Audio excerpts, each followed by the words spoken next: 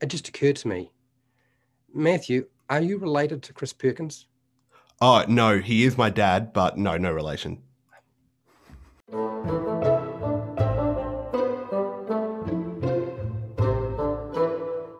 Hi, welcome to How to D&D. My name is Fred Wheeler, and today I want to talk about Dungeons and Dragons 5e. Well, actually, that's not entirely true. I actually have a guest with me, and I've got here Matthew Perkins, who's going to help talk about the Lost Mine of Phandelver, how to cut down or cut the fat from Phandalin. Hi, Matthew. Hey Fred, how's it going? Hey everybody, my name is Matthew Perkins. I run a D&D YouTube channel with the same name, who would have thunk? I've run D&D for Lost Mine of Phandelver a couple of times, maybe 3 times I've run it, and over on my channel I've got a pretty extensive guide about how to run it session by session. My style tends to be pretty bare bones. I love cutting content. I love it. Every time I cut content from a module, I grow in power. I feel it. So I'm excited to sit down with you today, Fred, and cut this thing to pieces. My Lost Mine of the Phandelver series is wrapping up though. The last video is coming out on April 12th, where I'm going to be reading through all of the commenters' best stories from the Lost Mine of the Phandelver. So if you've left a comment on one of my videos, check it out, because you might get a shout out. So, Matthew, we have kind of discussed cutting away elements of Lost Mine of Phandelver. And I have, and I think you have probably said the same thing, either in your videos or with me, that essentially there's really only 4 locations that people absolutely need in the Lost Mine of Phandelver. And I was kind of hoping you would sort of point those out and why you think they are really the only sections that are, or locations needed in the adventure. Look, I wouldn't say they're the only locations needed, but if I were to point to the bits where the story happens when you rescue Sildar in the Cragmore Cavern, the cave, the hideout. The story happens when you rescue Gundren from the Cragmores in the castle. The story happens when you uncover Glassstaff's secret plot and the fact that he's working with these red brands and really oppressing the town. And the story happens when you get to the Wave Gecko Cave right at the end and you discover the Four Dispels and defeat the Black Spider. And everything around that is actually just kind of the road connecting those story points. So sometimes along that road, that's a good place to find content to cut and make your game go a little bit quicker.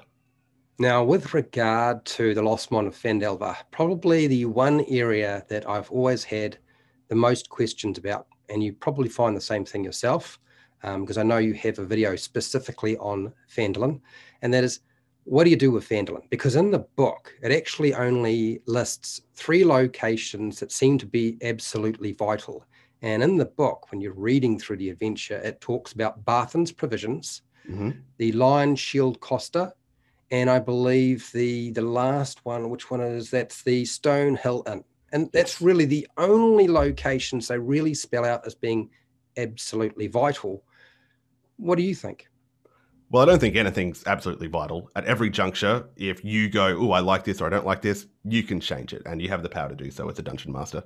So in Phandalin, I try and think about it in terms of, well, hey, what's the purpose of Phandalin? Why are the players going here? And I can think of a couple of reasons. Maybe so that they have some opportunity to restock and to rest, and they have like just a safe spot where they can go there and not get hassled too much. Except maybe the red brands. The red brands will get them. But also, it's the point of Phandalin to be there for quest hooks. They go there and they learn so much information about all these other locations. And I figure, so long as you're supplying those needs of it being somewhere where they can recoup and it being a place where they can get quest hooks, it doesn't matter specifically in Phandalin how they meet those needs. So I don't care if they get this quest hook for, let's say, the Agatha at the Old Owl Well, the Banshee, right? Maybe they're meant to get that quest hook over at Sister Gorel. And so the module says, look, this healing place is really important. In my mind, the healing place isn't important. The quest hook is. I don't care where they get it. Maybe Barthen at Barthen's Provisions gives them the quest hook. Maybe some other NPC. Wherever they go, just put the quest hook in front of them. So in that vein, I don't see any locations or specific writing in the module about Phandalin to be particularly important, because you can just move it around. Do you do that when you run your settlements? Do you move content around? So when I ran the Lost Mine of Phandelver, that's a time when I was running Dungeons and Dragons Adventurers League. Oh, okay. Yeah. It had just started, and they did not really appreciate us making major alterations or even shifting anything around. So we had to sort of run it as was written. There were obviously, if the players took it off track, we had a bit of leeway. But really, we couldn't add monsters. We couldn't take monsters out. We couldn't take creatures or NPCs out. So because of that, and because I ran most of Lost Mine of Phandelver on the occasions that I did under Adventurers League, I couldn't make adjustments. Now that I see what I've done, I know how I would do it in the future. Okay. But when I was running it, I had to sort of run what I had. Yeah, that's a tricky kind of mentality and a tricky kind of restriction to say, as it's written in the book, you have to run it this way. Because, hey, that book's never met me. It doesn't know what my players want. It doesn't know what I want. And also, the books are kind of written to give you too much information. They're trying to prepare for all these scenarios that might never eventuate. They're going, well, what if the players go to this inn? Or what if the players go to the elderly farm? Or what if the players go here? Realistically, when your players go to Phandalin, they're not going to go to every location, are they? I wouldn't want them to. That wouldn't be a session that I'd want to play. Usually when I play it, they're going to go to a couple of things. They're going to get bored. They're going to fight somebody over something. And then the story just kind of moves on. So to spread the plot hooks and the content around the town in a way where it expects them, in order to get every plot hook, they would have to visit every location. That doesn't jive with me. It does not jive with me at all. So it's funny you should say that, actually, Matthew, because when I was running Phandalin for the very first time, my players, and I had 7 of them sitting at the table, when we got there, they insisted on visiting every single location in Phandalin and talking to every single NPC for the entire session, collecting every single adventure hook that was available, because if I didn't present it, they were asking me, well, don't they have some sort of thing that they want me to do? And I'm like, I can't escape this, can I? And I'm the dungeon master who's like, oh, this is just torture. And they're like, sweet, we had the best time. And this is the problem when you're running Dungeons and Dragons. You always think that players will like something when in fact the chances are you're probably wrong. Look, they'll find a way to have fun. The first time that I ran Lost Mine of Phandelver, hey, it was a train wreck because it was my first time running D&D. I'd only played a couple of times. I just jumped into it with my friends. But there is one thing that I noticed about this whole town scenario is that I felt kind of overwhelmed with how much content there was, and I didn't really know how to deal with that. So one thing I did is I kind of told the players, hey, I am not going to be able to do everything in this town. I was pretty open with them. It's like, look, I'm not going to be able to keep this all in my brain. So I said, when they went to the tavern, I said, you guys have maybe the opportunity, the time to talk to 2 different NPCs about like in depth. But then at that point, I'm going to bring the story to you. And in my head, I was going, that means the red brand's going to attack, or the red brand's going to do something shady that the players aren't going to like. So I said to the players, you have a limit. You can talk to 2 NPCs, which meant that they could get 2 plot hooks. And I described all the patrons in the tavern. I said, there's the barmaid and she's looking sad. There's the barman and he's like fretting over cooking a pizza. And one of the NPCs I described was, and then there's this child in the corner with like the 1,000-yard stare, and he's just drinking a mug of ale. Nobody's talking to him. He's got like a shadow behind him. You know, he's like really despondent. And they went and talked to all the people. And then after they finished it, and like, it's like, okay, you spent all your time talking to people. One of them goes, wait, why didn't we talk to that kid? Oh, what an opportunity. And that was going to be Carp, the guy that had found the secret entrance, and he was harrowed by what he'd seen. Maybe he'd seen the Nothic or something. So when I was watching your video on Phandalin, I thought it was very interesting, the locations and the NPCs that you focused on. And I was kind of, I don't want you to reveal everything because, you know, people can go and watch the video. But seriously, how about giving us just a brief summary of your rationale for why you selected those locations and why you used those NPCs to communicate the information and sort of move the story? Yeah, absolutely. So what I did is I found all the plot hooks that I want to include. And those plot hooks were the red brands are up to no good. right? That's a major one. I need to flag that a couple of times. And then I wanted to flag a couple of the side quests. I wanted to flag the fact, hey, those bandits of Wyvern Tor, they're being quite shady, they're being mean, and there's a banshee out there somewhere. I wanted to see those three. So I went, ooh, how can I do this? And what I started to do was just combine NPCs. So in the story as written, the players are delivering this wagon to Barthen's Provisions, which is some kind of general goods store, right? So I took that store and that character of Barthen and combined it with the Stonehill Inn. The players are always one of the first places they go is, hey, where's the pub? Can we go to the pub? Where's the inn? I want to go have a drinking contest. Players, degenerates. And so, of course, they get to town, they want to go to the pub. Oh, it so happens that that's the exact place you need to go to deliver this stuff. And Barthen has all of this information about the red brands. And one of the ways I try and see these quests is because sometimes you put a quest in front of the players and they don't care, and you have to find a way to make them care. My way of doing that is making some NPCs very sympathetic. So with Bart, he's really generous to the players. He actually genuinely likes them. He cooks them dinner. He has a cat. Players love animals. Bart has an asthmatic cat that the players are going to love. And in that way, I get them to care about Bart. And later in the adventure, if I go, well, look, they still haven't picked up this red band quest. Well, they cared about Bart, and Bart was telling them, hey, the red brand's the real trouble.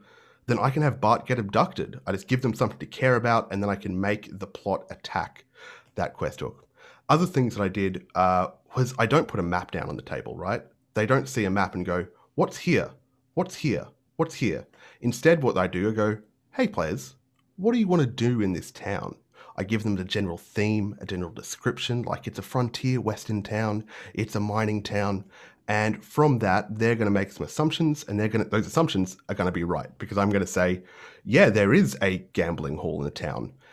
When we gambling hall there and we improvise it, I just move a quest hook into that gambling hall. Maybe Sister Grell is out the front and she's going, hey, you guys shouldn't be gambling. But that's kind of the way I do it. I don't run it as a concrete town. I think of it as the quest hooks I want to seed, and I move those quest hooks in front of the players as is appropriate during the session. So something that I've struggled getting people to understand about Phandalin, because they see Phandalin and they think, ooh, lots of goodies, that they don't actually have to use everything there. And what you've talked about is specifically the sorts of things that I think people need to be doing, is they look at what Phandalin is, take what they absolutely need to use because that's what the players are pursuing, and that's what is going to drive the story. And anything else, it's not like you don't ever use it because it doesn't drive the story and the players aren't interested in it. But later on, if they come back, you could use it, but you don't have to. I think that's the thing that people need to take from The Lost Mine of Phandelver, is that you're right. There's more in here than you need to actually use. Yes, absolutely.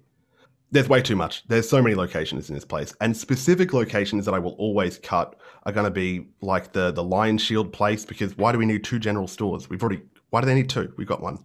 And there's the place where Harley Thornton works. We don't need that. Why do we need this second kind of a little bit less evil villain in there doing shady stuff? Let's not complicate our villains. We've got the Black Spider, who is very bad. That's fine. We've got Glassstaff, a little bit less bad. We've got King Groll doing his stuff. We don't need Harley in there just being just in the background. It's not helpful. Yeah, I like to simplify, and that's why I always cut stuff. Oh, and the Elderleaf Farm. Get out of there. We don't need it. What do you cut specifically? What would you cut location-wise? What do you not want in there anymore? I will tell you what I would keep. Things yeah. I would keep rather than what I would cut. There's only a couple of places I would keep. I would keep the Tressental Manor, the ruins, because we need that for the Red Brand hideout and that part of the adventure. I would definitely keep the Stonehill Inn, because there's actually a lot of NPCs. There's 3 NPCs built around that actually give you a lot of ways of presenting rumors and information through the inn. I would just ignore the Sleeping Giant Tap House, because the Red Brand's taken over that anyway. Nobody drinks there. They're all drinking at the Stonehill Inn as far as I'm concerned. Barthen's Provisions I would keep. And Barthen's Provisions is a trading place. So I would probably still keep the Lion Shield Costa, but you do make a good point that the trading center or Barthen's Provisions could pretty much stand in for the Lion Shield Costa, and you wouldn't need that. So you don't need to have that many locations. Everything else is just extra. Mm-hmm. Mm-hmm.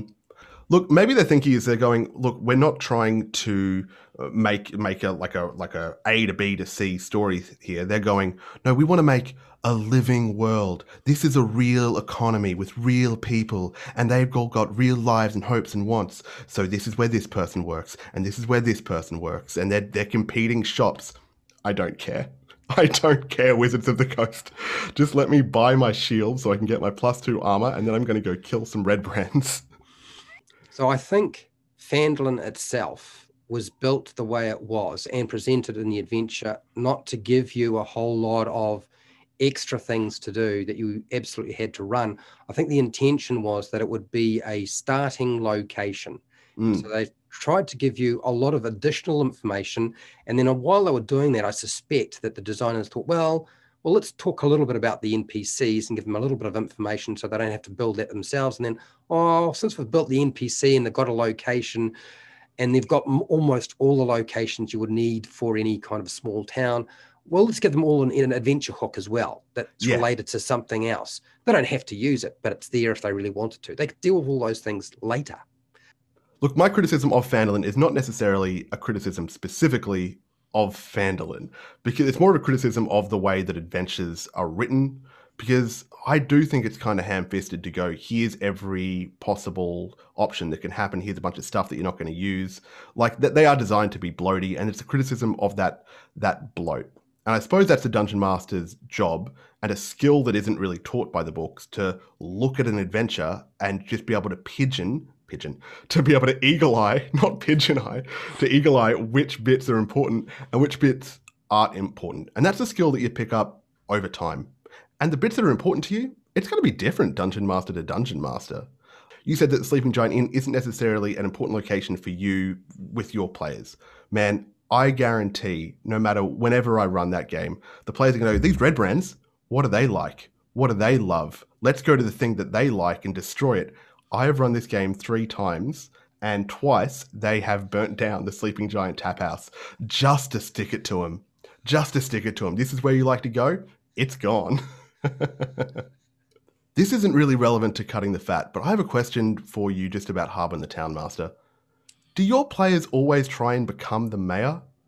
Because my players always try and become the mayor every time I've run this. They go, we're going to get that guy out of office, and we're going to take over.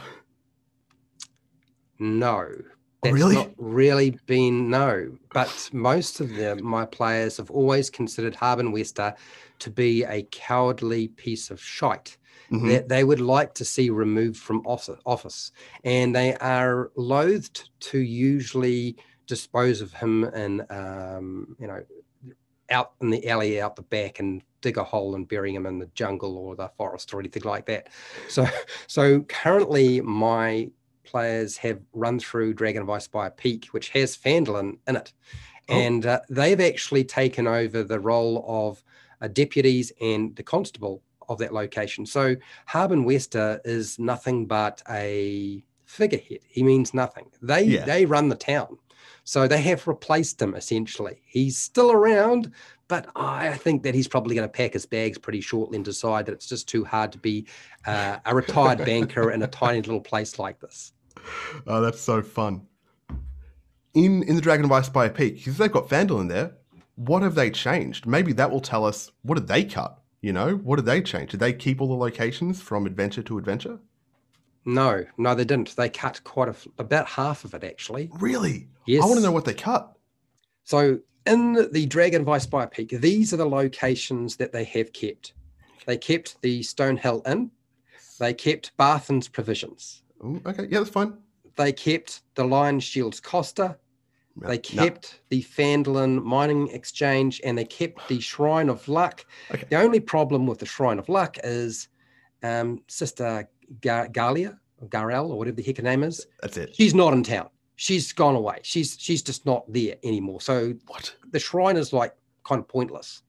What a drag. That is a drag. Look, I don't know. They kept some of the locations out. Who's right? Are we right or are they right? They're probably right. They've got the printing rights. Oh man, Sister Gorell is one of my favorite locations and favorite characters in town. So it's a shame that she's not about. I would actually like to come back and talk about that Banshee quest and Sister Gorell at a later date, if you'll have me. Of course I will. In a couple of months, when you're ready, we will come back and we'll talk about that. Because unlike your current way of thinking, you're going to be doing Lost Mine of Phandelver videos for the rest of your freaking life. You just don't realize it. You're not going to trust me. As long as Dungeons and Dragons 5 years around, there's going to be people asking you questions about it, and it's going to drive more traffic than anything else. And so that's what you'll make. It's really simple. I've got 46 of them now, so you'll probably wind up with a lot more eventually. That's so fun. That's so fun. One thing I will clarify is that even though I'm not making specific videos about Lost Mines of Phandelver in this How to Run Lost Mines of Phandelver series, I am still continuing Lost Mines of Phandelver content and handouts and little write-ups on my Patreon, and I'm improving the stuff that I've made before, so any of my patrons can check that out. But the things that I'm moving on to guides about Storm King's Thunder and Candlekeep Mysteries. And I hope everybody keeps an eye out for this last Lost Mines of Phandelver video that's come out on the April 12th. So check out all my stuff at matthewperkins.net. This has been so fun. Hey, thank you, Matthew. It's been fantastic. So go and check out Matthew Perkins. He has a YouTube channel. He has a lot of social media stuff. I'll put it all down in the description. You'll be able to find it. I'll put his videos down there as well. Not going to be a problem. But make sure to share, like, and subscribe, both channels. And hey, till next time, keep rolling those 20s. Oh, now I got, yeah, keep rolling those 20s.